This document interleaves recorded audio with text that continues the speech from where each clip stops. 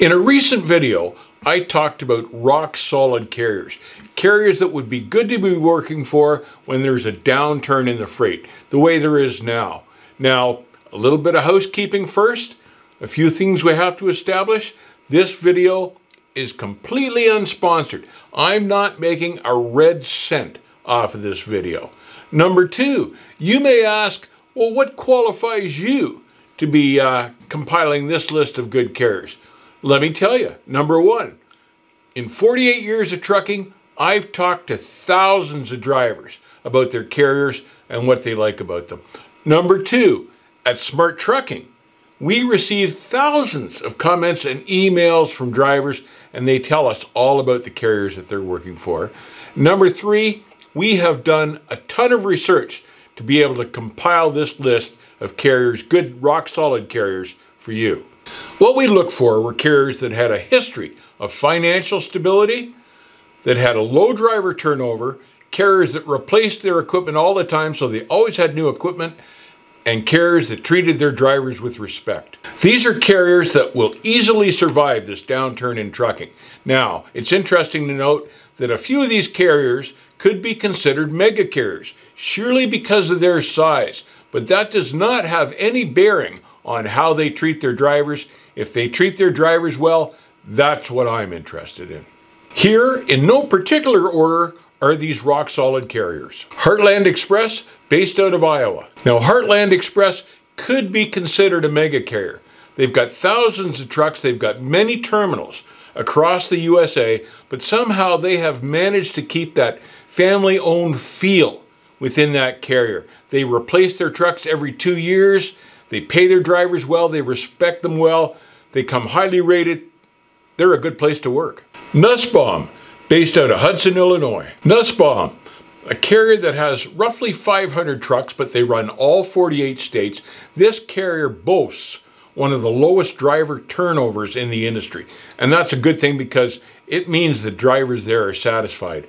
Something else interesting about Nussbaum is they are 35% owned by their employees. Pride Transportation, based out of Salt Lake City, Utah. Pride Transportation is one of those few trucking companies that's owned and run by a true long-haul driver. They have roughly 500 trucks. They operate through all 48 states. It's reefer work, and they turn over their trucks every 2 years. You've got new equipment every 2 years. In fact, check out the video that we did on Pride. Crete Schaefer Group, based out of Nebraska. Crete Schaefer could be considered a mega carrier.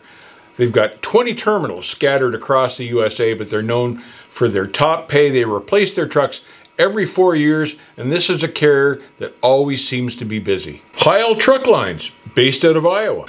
This is a smaller family-owned trucking company that's based out of Iowa, but has terminals in Florida, Texas, and Alberta. They run about 500 trucks. They're a dry freight and reefer operation, well-respected company, been around for years. Walmart Fleet, with terminals all over the countryside. Walmart is definitely the biggest carrier on our list.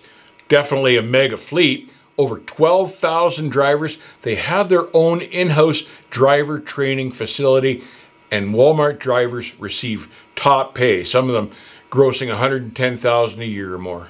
Western Distributing, based out of Denver, Colorado. Western Distributing is another family-owned trucking company. They're in their third generation of operation now, and one of the best things about Western Distributing is they run the nicest looking trucks on the road.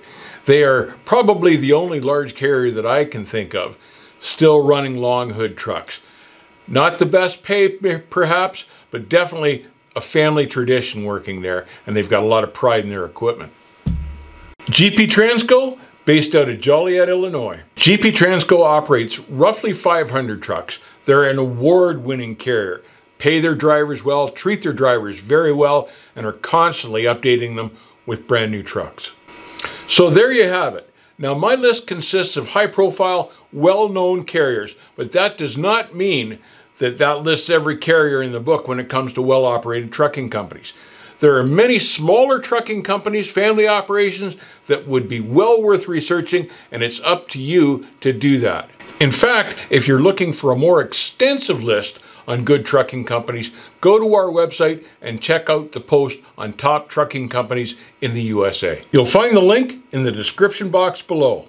One of the top secrets in having a successful trucking career is to find the right carrier to work for.